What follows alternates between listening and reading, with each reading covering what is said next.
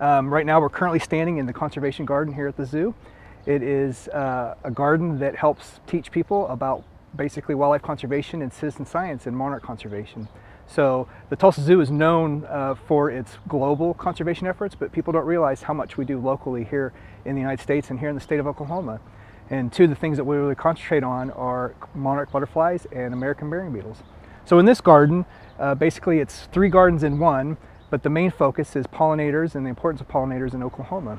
And so a few years back, the zoo joined a coalition with organizations throughout the city of Tulsa. And it's called the Monarch Initiative of Tulsa.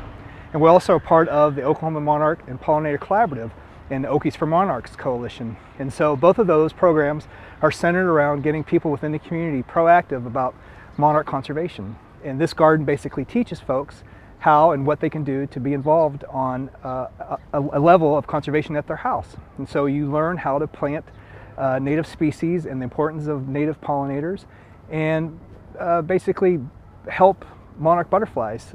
They come through Tulsa twice a year, and this garden basically provides those resources they need throughout the year. The Monarch Initiative of Tulsa has worked in collaboration with many organizations. Really, it's just one voice, so the collaboration builds one voice to teach folks what it is about monarchs and what their role is in the environment and the important role that they play for pollinating. So when you come to the zoo, when you're in this garden, one of the things you'll notice right away is there are these interpretive signs, and basically these signs help kind of walk you through the steps of what to consider if you're wanting to put in a garden in your house.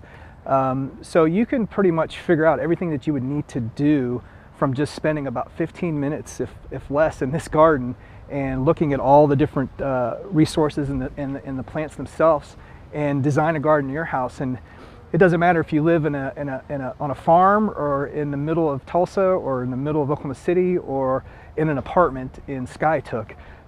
You can put in a way station, a monarch way station, which is basically just a garden that provides resources for monarchs as they migrate through the spring and then the fall. And so if you live in an apartment, you could take the same model and put it in planters, in pots, and have it out on your balcony at your apartment.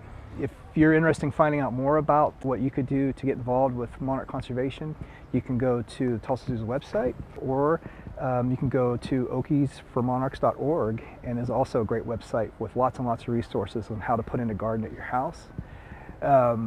It's really simple, and it's really easy to do. It just takes a little bit of time, and it's very rewarding. When you put in a garden, it's just amazing the things you see. So the important factor is it's not just for monarchs, but it's for all pollinators. So if you put a garden at your house, you'll just be astonished by all the different bird species you see and the different invertebrate species you see.